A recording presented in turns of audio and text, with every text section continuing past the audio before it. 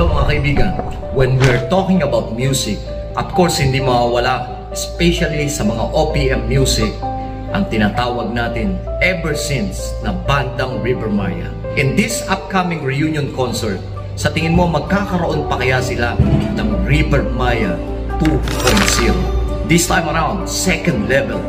Let's watch this. Isang bandang mahal na mahal ng buong Pilipinas simula pa ng 90s. Yes! Sila lang naman po ang nagbigay sa atin ng mga hit songs for 30 years na hanggang ngayon po ay kinakanta pa rin po ng ating bagong henerasyon. Yeah! Yes, this is it, guys! It is our honor to have them together once again.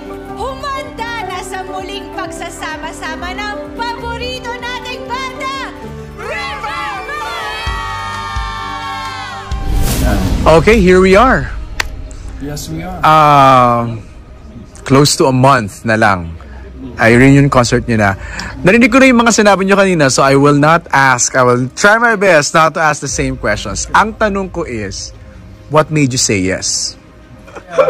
I'll speak for myself na when it's something this, I guess, big, epic, whatever word you want to use, no? It's never an easy decision. Right. But sometimes maganda yun eh, na there is a bit of resistance. Because in my experience, when you go through resistance, the best things come out of it. Tama. So, yun ang maganda. Na, Tama. It did that. We push and pull. Live Nation pulled our hair, but we're here, and it's been a couple months. It's been a joy, you know. Okay. Rehearsing and doing whatever. Rico. That's a very good answer. Was for me very strong. Yeah, strong factor. Okay. Helped me to decide yung first Filipino artist na produce ng Live Nation.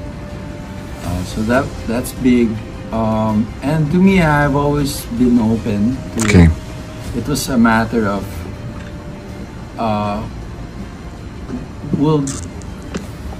is there someone who can bring everyone on board? Okay.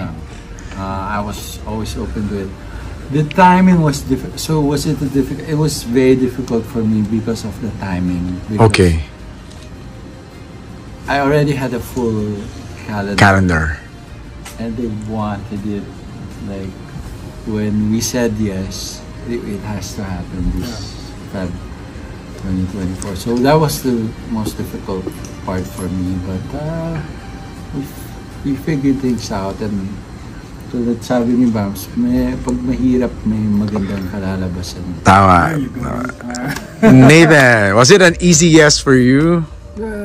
Nag-agree na lahat eh, so nag-agree na. So ikaw yung last to answer? Alright!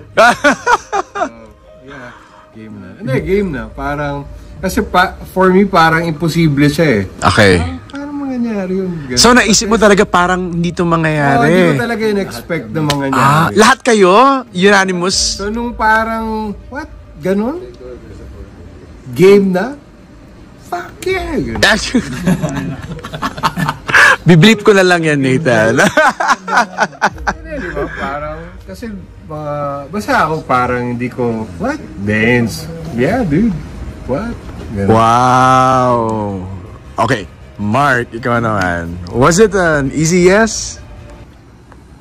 Very easy. Okay. For something epic, humanda na sa pagsasanib puwersa muli ng 4 na rock icons featuring 30 years of music ng nag-iisang banda ng bayan. Adik sa'yo. Ang tagal nating hinanap-hanap at hinintay. And now, it's finally going to happen. At ngayon, makijam na with Rico, Mark, Nathan, and Bamboo for their first TV performance together after more than 25 years. Isigaw nyo sa hangin ang pangalan ng banda ng bayan, Rivermaya.